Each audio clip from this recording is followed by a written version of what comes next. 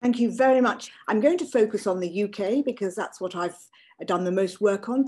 Although, as you'll see from my affiliations, I'm also the Honorary Secretary of FIGO, which is the Federation of International Gynaecologists and Obstetricians, and the Chair of the Wellbeing of Women charity. So I'm wearing a lot of different hats, but I thought what I would do now is complement what Robin was saying and focus more on the UK.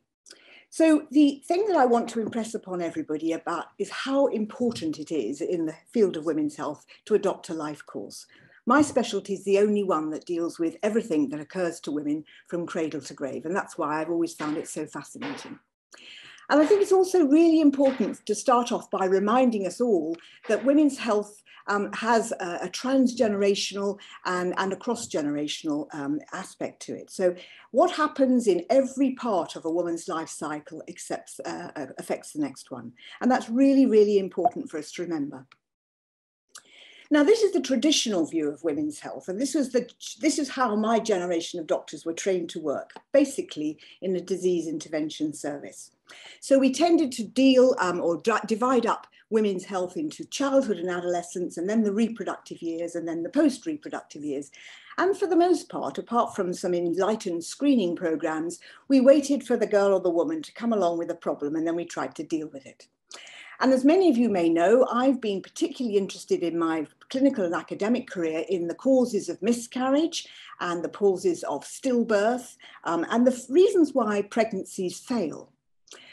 And I think what it's fair to say is that over 25, nearly 30 years now, my group looking at recurrent miscarriage have demonstrated that what's really, really crucial about understanding pregnancy and the various adverse pregnancy outcomes is to understand that most of the blueprint is established by the end of the first trimester. So the quality and depth of the way the tiny embryo's placenta implants into the mother's womb is actually going to determine whether she has a first trimester miscarriage, a second one, whether she has a baby that's growth restricted, or she develops preeclampsia, or she delivers prematurely, or has a stillbirth. So that's a really crucial point that I wanted to emphasize.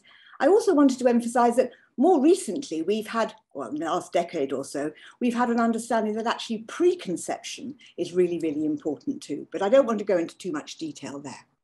But for anyone on the call who has suffered miscarriage, because it is the commonest complication of pregnancy and is non-medical, I suggest you get a copy of this very cheap paperback from Amazon, which will tell you all about the causes of miscarriage and how we can treat them and alleviate the problems. I think it's really important. I'm a firm believer that if you give women the information they need, they're usually most reassured by being back in control of what's happening. And before I finish talking about miscarriage, I'm delighted that we have at Imperial a National Miscarriage Centre, which was launched back in April 26, so 6 years ago. We're on our second tranche of funding. And you'll see some of my colleagues down the bottom here, these mugshots, Phil Bennett, myself and Tom Bourne from Queen Charlotte's, but we're also collaborating with the University of Birmingham and the University of Warwick and Coventry. And I think that's really important. It was a hard-won battle, this, to try and stop people doing things in their back garden and actually collaborating. And I think what we've demonstrated with having the Tommy's National Centre is that we get much faster generation of study results, which of course means rapid translation of findings into practice. And then obviously prestige to leverage other money. But most importantly, I think, is the succession planning to ensure we've got the next cadre of experts and we can develop a sustainable legacy. So I'm delighted by that. I'm very pleased that we've now got another 5 years of funding. But now I come to the real crunch of what I wanted to talk about, and that is that I believe that women's health in the UK has been underfunded for decades. And one of the problems we've got, and remember we have something that the rest of the world envies in our NHS, but we spend about 104 billion treating disease and only about 8 billion on preventing it. And I think we need to actually change that. Now, historically, the emphasis on women's health, as both Deborah and Robin have pointed out to us, was on pregnancy. Now, please don't get me wrong. I think that pregnancy is incredibly important, but it's a relatively small part of a woman's life course if you look at this life course diagram. And the thing is that pre-reproductive and post-reproductive women are often invisible. And if you get to meet someone who's rather enlightened and says, oh yes, but then they become post-reproductive, you're given the impression that life stops at the menopause, which is at the average age of 51, which I don't think is true, speaking as a woman in her 60s and who's definitely menopausal. And then if you're very lucky, you might get some cancer screening investigations, or you might present with a problem. As Robin has just shown us so eloquently, actually, women are not going to die of cancer. The vast majority will die of cardiovascular disease and the complications of frailty and osteoporosis. So my light bulb moment came in 2010, and I went to a conference and listened to Michael Marmot talking about his report, Fair Society, Healthy Lives. And of course, as an obstetrician, I was fascinated by him talking about how the life course approach was essential and how disadvantage starts before birth and it accumulates through life. But what really struck me was his comment that I hadn't understood before, was that healthcare services that I've been trained to deliver contribute only 1/3 of improvements to life expectancy. And it's all the other things, the social determinants of health, which are the really important things, that it's all too easy for something as ivory tower as an academic health sciences centre at Imperial to forget about. And I hope Deborah, she's nodding at me, I think she agrees. But that was the year 2010 when two things happened. First of all, social inequalities became talked about, and more people talked about how the first 9 months of your life in utero shapes the rest of your life. And I want to emphasize that I do believe that. The other thing that Michael Marmot said was something that was obvious, I'm sure, to most people on this call, that the poor tend to be unhealthy and that there's a very significant social gradient health. But the thing that I found most interesting, and which I've learned now is absolutely key to this, is that the best health and life expectancy doesn't follow wealth, it follows secondary education. So with all those points in mind, let's now look at some of the public health challenges for UK women in 2022, remembering that we are one of the few countries in the world who has a national health service free at the point of delivery. We are the most obese nation in Europe. We still have 1 in 6 pregnant women smoking, despite the fact we know it harms not them, just them, but their baby too. We know that sexually transmitted infections are rising, mostly because young women can't get access to sexual reproductive health clinics. But I think the thing that may surprise you if you didn't know it is that contraception is increasingly difficult to access. So we have a high unplanned pregnancy rate, nearly half of pregnancies are unplanned. We've done a wonderful job in reducing teenage pregnancies, but it's still the highest in Europe. And we have an abortion rate which is rising, not in young women, but in older women who tell me that they can't access long-acting reversible contraception. And then if we add to that maternal mortality, 4 times higher in Black women, how can that be in a developed country? Mental health, 15% of women experience postnatal depression. 1 in 4 of our workforce is menopausal, and many of them give up because they say they can't talk about it. And 1 in 3 women over the age of 60 have got some form of urinary leakage or incontinence, and they never talk about it because it's just too embarrassing.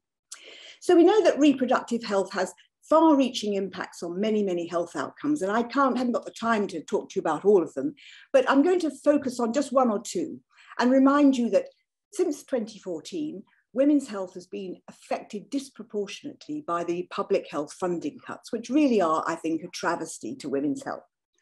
So why do we need a women's health strategy? Well, as Robin has always said, 51% of the population's female, they number nearly half of the UK workforce, and they carry out the vast majority of unpaid caring roles. And when I was president at the RCOG, I was the bugbear to 2 secretaries of state, Jeremy Hunt over here and Matt Hancock over here, bugging them all the time about we need a strategic women's health plan.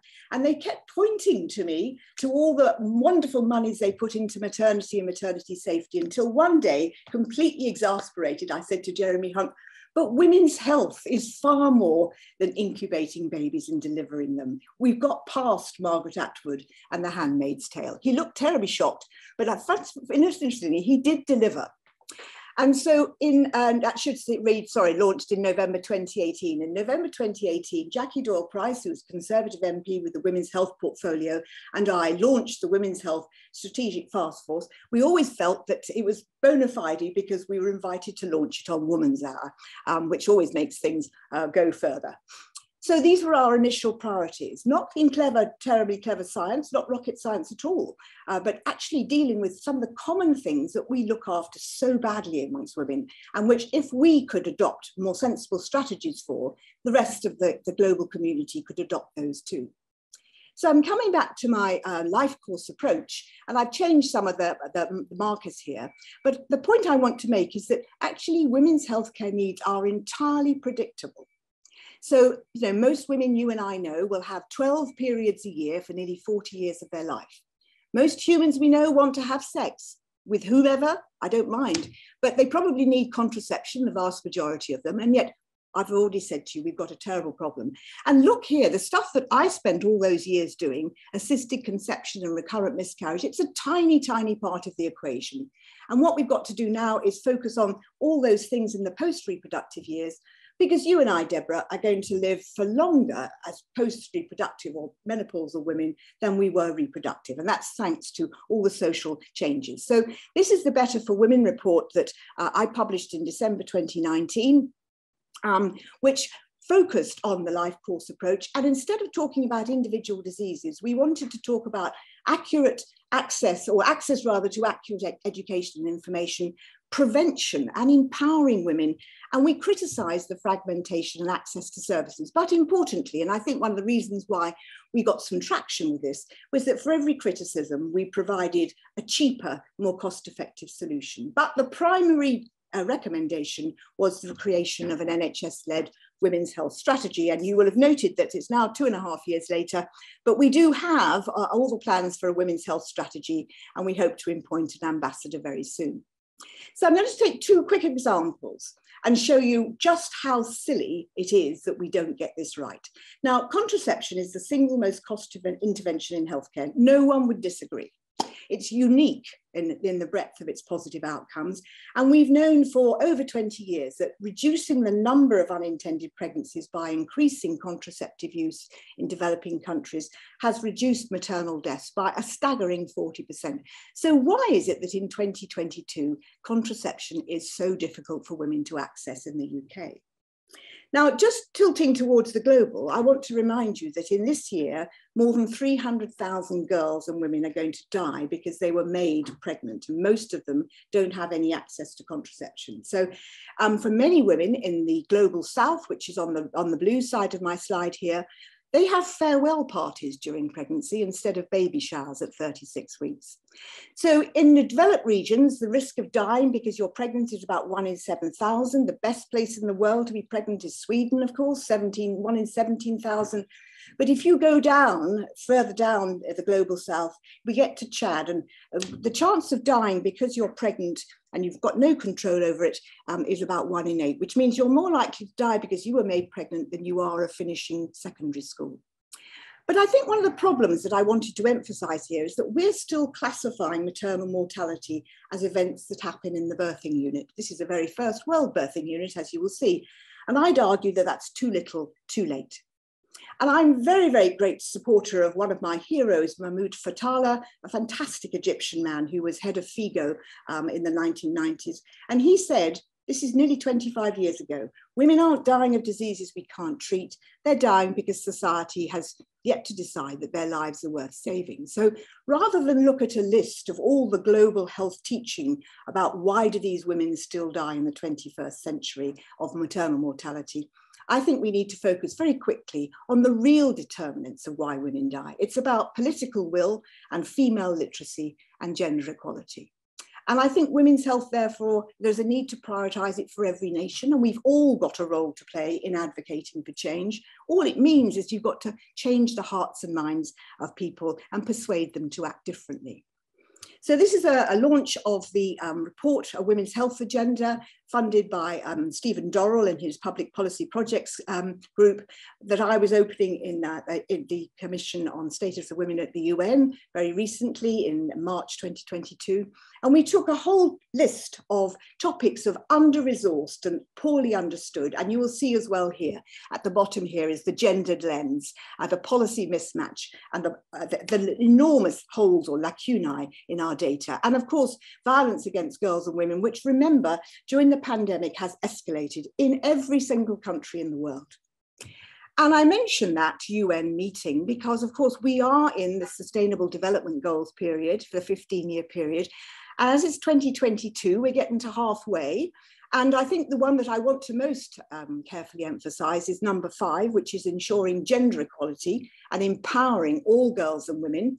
Because as Ban Ki-moon, who launched them back in 2016, said, when we empower women, we empower communities, nations, and the entire human family. I'm going back to Mahmoud Fatala, who's looking a little older there now, and this is the two of us sharing a platform back in February 2019. I haven't seen him since the pandemic, sadly, but I've got plans to go back. And he always talks about how empowering women by education and information is the enabler to achieve this. And I think this is the conference at which it went down in most headlines in most newspapers in Egypt. Empowerment isn't available in pharmacies. Women have to find alternative sources of supply. And I think we as healthcare professionals, whatever our roles, are one of those sources of supply of empowerment. So I'm going to finish with Flavia Bustrio's quote from the WHO: "The right to health is a human right, and the health of a nation, I firmly believe, is determined by the health of its girls and women, because they actually influence everybody else in society." So as clinicians, I think we're uniquely placed to ensure gender equality. And I rather like this beautiful slide that one of my daughters gave me, because I think when you mix up, when you combine men and women in equal quantities, you really can reach infinity. So I hope you will agree with me that we need a women's health strategy in this country, because when we make it better for women, everybody benefits. Thank you.